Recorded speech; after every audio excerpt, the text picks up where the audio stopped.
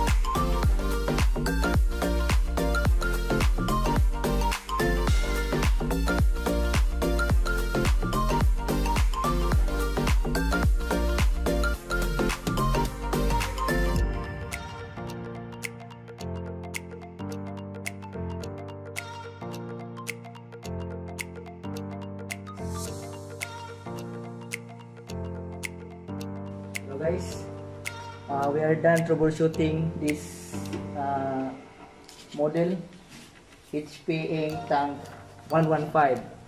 So ginawa natin guys, nag-cleaning tayo doon sa gamit natin yung sa software niya, gamit tayo ng computer, and then gaya natin yung hardware niya doon sa ink cartridge. So ang resulta guys, ito yung output niya guys, colored. Ang problema guys, wala siyang black, walang lumalabas na black. Kaya ito guys, yung lumalabas na color guys, yung primary color, yung cyan, magenta at saka yung yellow. So wala tayong magawa na guys. Possible we need to replace printhead for the black color, or either your yung ano niya, cartridge. So sa ngayon pwede pa siyang magamit kung nagamit siya ng mga colored printout. So kung gusto niya ng black, gagamit lang siya ng mga dark colors. So ayun guys, so sana magamit pa itong printer to kasi pwede pa naman siyang magamit. Likewise before na wala talagang printout, at least ngayon meron tayong napalabas na kulay. So yan guys,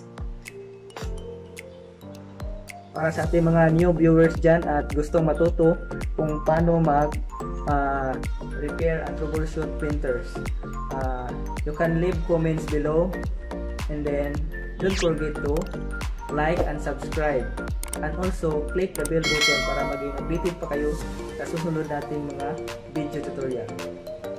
So ayan guys, this is Engineer Fix, fixing your computer related problems. Bye!